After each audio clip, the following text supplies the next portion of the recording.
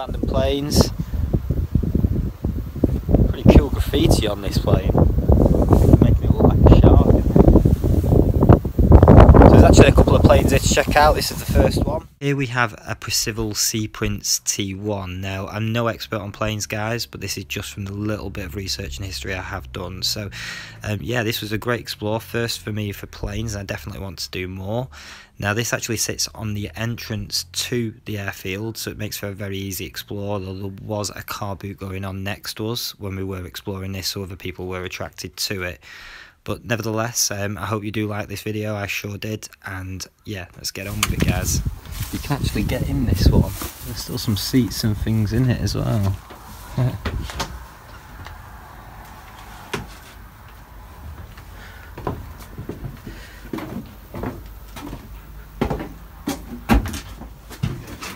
We go to the front. Not really much left in here, to be fair though, guys. Still got the gears. Is it the gears? I don't know. Still a lot of wiring and stuff in here though. Like the fuse box behind there.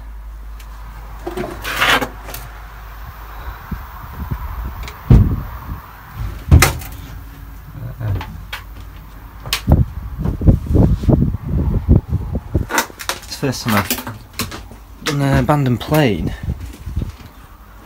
I really like the top hatch.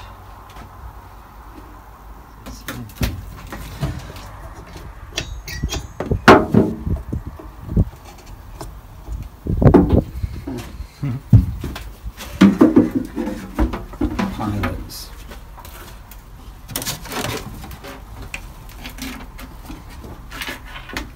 What's in here, guys? A little dark room. Maybe was this for like storage then or something, maybe? These actually were. There's like two of them on either side. This was blocked by the shelf, you can see. So I do think it's amazing that. Is that where they put like bombs? Yeah, how many sort of Because there's a trap door underneath there, guys, you can see. That obviously opens up as well. Crazy. So yeah, there's two of them. So it's up on the roof here, guys. See all these pulleys and the wires for maybe coordinating everything. There's all the wires. The fuse box there, guys. All still here.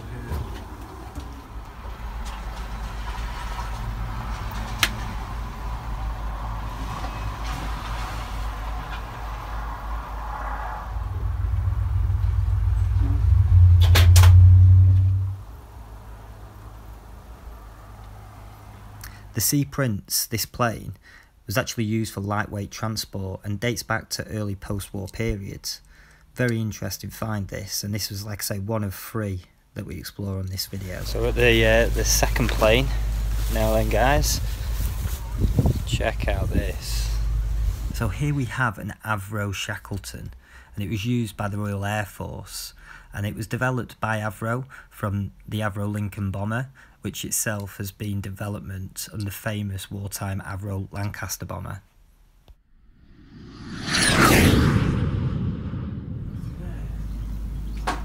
You can probably see there, guys, there's a car boot going on outside. Check this out, guys, right at the back of the plane here. It's like a little window. Look at all them flies in there. Ooh, I need to get out of this. So guys, there's also these like little trap doors. Pretty cool. They open to windows.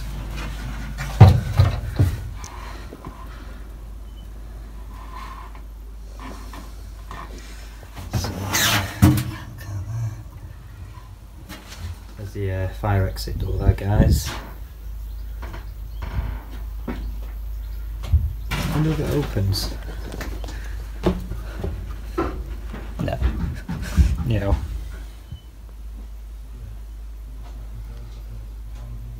Illuminated. loads of flares. Crazy. This is where they used to keep flares. And we've got down here, use MK. God knows what that is. Hold on now. There's some storage.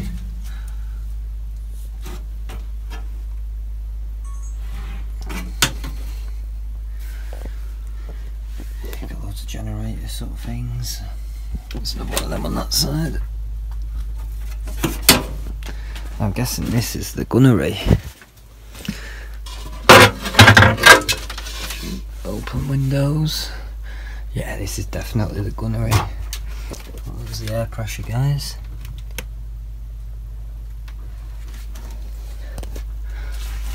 I tell you what, they are quite crampy though, these places.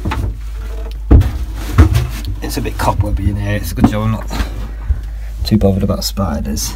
But yeah, there's a weird smell in here though, guys. I can't stand it too long. So this would have been the old gunnery.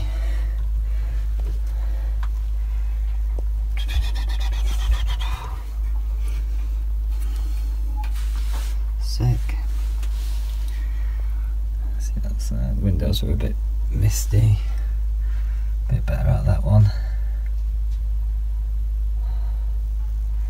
Wow. So this plane was purchased from the MOD in 1988 and it was to become part of the Stratford collection.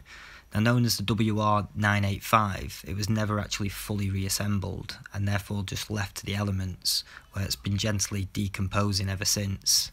Now their future is bleak, as I am uncertain about the plane's future. I am certain that the surrounding airfield that it currently sits on is due to be development for now thousands of houses. So hopefully these are maybe maintained or taken somewhere, maybe in a way, but I'm not too sure. But it'd be sad to see if they are actually scrapped down and salvaged or anything, you know, other. As it was really great to explore these places, and hopefully it is first of many of more abandoned planes that I may find here, guys.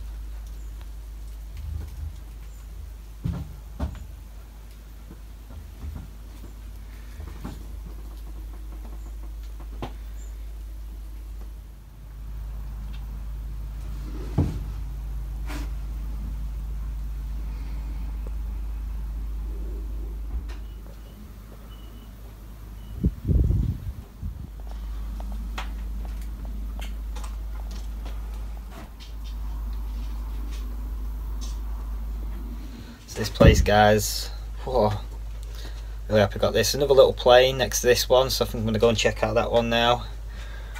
Oh, again, I think it's these windows. It's hot in here. Let's get out.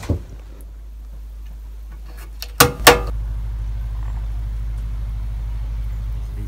size of these bits at the end of the wings, huge. Underneath the wing gear, guys, of the big plane.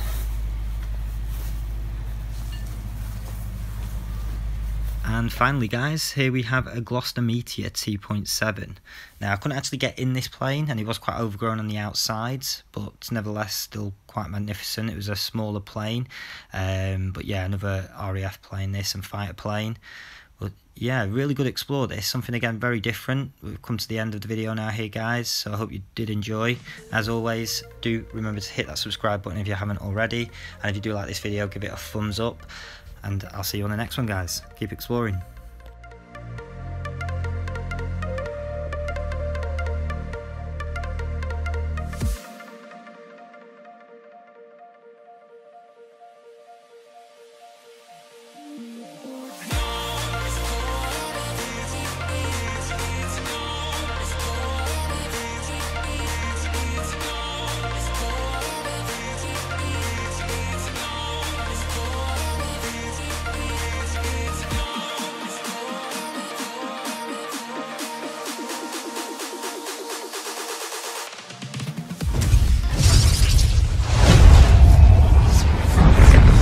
Okay guys, I think we're about done on this one. Really cool place though. You have to watch these holes. Yeah, back down the way we got up. Yeah, really cool. Glad I've done this. Go and check out that little plane, and I think we're moving on to the next location.